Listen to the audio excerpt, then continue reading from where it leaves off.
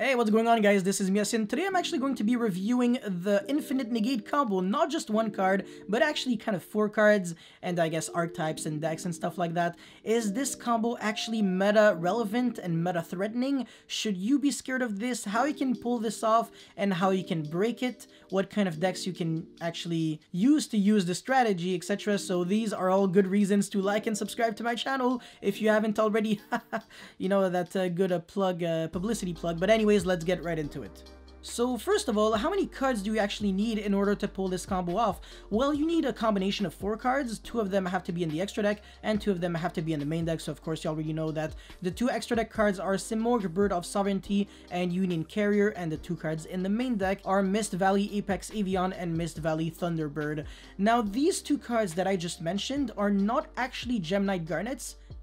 You understand what I mean by Gem Knight Garnets. It's a card that if you draw it, your combo is 100% dead, but they are kind of Taketomborgs in a way, because back in the days when you drew Terratop and Taketomborg, you were just like, oh man, come on, my Taketomborg just does nothing. It's basically as if I skipped a draw, whereas if you actually drew Brilliant Fusion and Garnet, well, you had 2 useless cards in your hand because Brilliant Fusion had to use the materials from your deck, but thanks to the fact that Simorgh and Union Carrier respectively special summon and equip from the hand or deck, well, at least this is 100% checked and you shouldn't actually have to worry too much about that. So if you have a good 3-card hand alongside these 2 bricks, or just 1 brick, or anything, then it's not the end of the world. You can actually still play the game.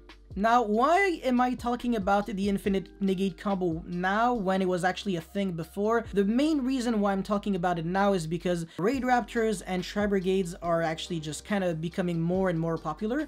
People are splashing Tri-Brigade in decks that I feel shouldn't actually, be splashed in. For example, Zodiac. I think the best way to play Zodiac by far is Pure. The OCG agrees with this, and the meta top cut spots in the TCG online tournaments also agree with me. I don't really understand why people are still playing Tri-Brigade cards in that deck, but in a deck that actually kind of can play without the normal summon too much, I think the Tri-Brigade cards are fantastic because they kind of always all have the same effect, where on the field you can banish any amount of Beast, Beast, or Wing Beast, special summon a link monster that is Beast, Beast, or Wing Beast, with a link rating that is equal or lower, exactly equal than the amount of cards banished. So you can kind of see why summoning Simorgh would be very easy, because it is a Wing Beast and it is a link 3. So when you're making a link 3 monster, it's really hard to do it within a short amount of summons.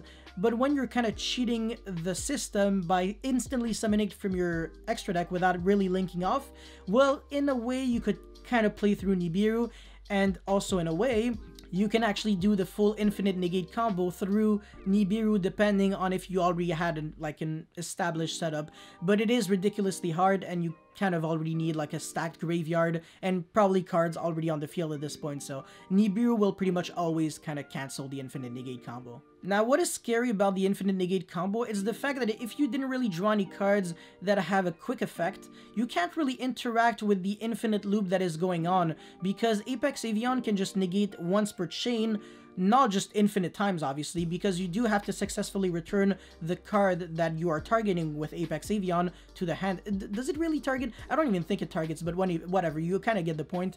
And the issue with that is because if you are trying to bounce back, your Thunderbird, and you get like MST'd for something, like for example, which is super, super dumb, well, Merry Christmas, because now you're forced to like bounce back your Apex Avian, and instead of having infinite negates, you only have 1. So this is why I'm saying, even though it's an Infinite Negate combo, it technically doesn't even negate that much. And also, by the way, if you have an Apex Avian that, basically alone, no Thunderbird, no nothing, and you're trying to negate something, and your opponent actually goes Ghost Ogre, a lot of people would believe that Apex Avian's negation would still go through, but that is 100% incorrect because of what I just mentioned, and it's the fact that you have to successfully bounce back a Mist Valley card in order to negate and destroy the card. So yes, in case you were actually really excited on being able to play Infinite Negate combo and everything, just make sure that this is a flaw that you can deal with, otherwise forget it right now.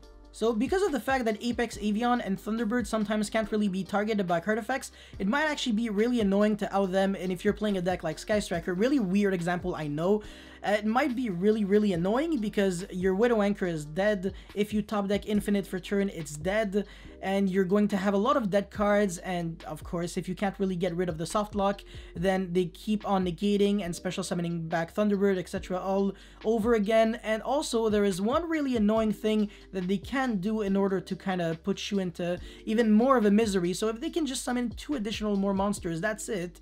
They can make a Mechanite Crusadia Avramax by using IP Masquerena and Union Carrier. Sorry, is it Union Carrier? Yeah, Union Carrier. I thought I called it Union Driver before, but that's just because I really recently made a Cyber ABC combo video and deck profile. Make sure you check it out. But yeah, basically, if you can actually just summon 2 extra monsters, you can stop your opponent from actually stopping you from negating them, because Crusadia Avramax would just redirect all attacks to him, and he's a, you know, he's a big boy, 3000 attack, kind of gets attack equal to the amount of the attack that your opponent has on his monsters if it was a special summon monster. So unless you can normal summon a monster with 3100 attack, good luck outing this. And also, you would be wasting your battle phase on that, so you wouldn't be able to jump over the Thunderbird, so you would still be going up against an infinite loop that is rather annoying. Now, like I said, most of the cheap answers to the infinite negates are things that already exist in the game, such as, you know, Kaiju's Dark Ruler, Sphere Mode, I guess preventions such as Nibiru, Ash on Simorg. You can use Valor and Infinite on Union Carrier, but not on Simorg or Apex Avion if the Simorg is actually in the extra monster zone. Another thing is actually, like I said, using Ghost Ogre on Apex Avion would at least make them go from infinite negates to 1 negate only. If you can, you know, stop their Masquerena from going into Avramax, or just hope that they can't even get there in the first place, then you can simply jump over the, you know, Thunderbird, and then on Mean Feast 2, you only have 1 Thunderbird left to go.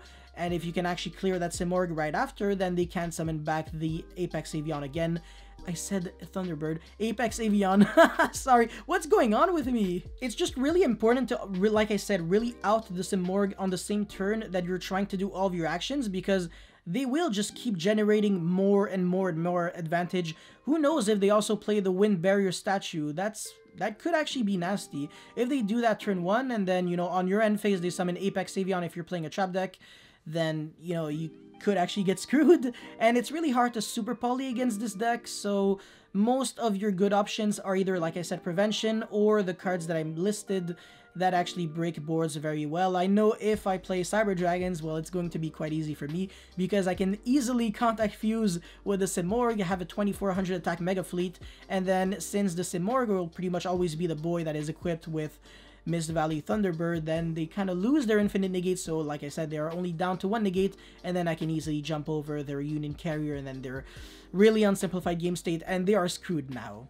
But yeah, that's basically all I had to say for this review on the Infinite Negate combo. I mean, conclusion, do I really like this? I don't think it's a good combo. It just increases the bricks that you play in your deck, the amount of kind of unnecessary steps that you have to take in order to do this. Of course, Tri-Brigade is probably the deck that does it the best, and if your deck already played Union Carrier in the first place, then you're not really adding 1 more brick. Simorg, I guess, is just a good card in general. Of course, this card would be good in Raid Raptors and Blackwings. It's just that you can be locked under Dark when you use, for example, Simoon and Strangolania, stuff like that, which could, you know, stop you from doing this, because of course these monsters are wind. So they are good, but at the same time they are bad. They are only good in very specific scenarios. So if you're playing Tri-Brigade Pure, which I don't think is a deck right now, but I could be wrong, well, you know, maybe this definitely could be annoying, and just keep an eye on this, because it definitely could be good at the middle of nowhere one day. But that's pretty much all I have to say for this video. Thank you for watching. I'll see you next time. Peace.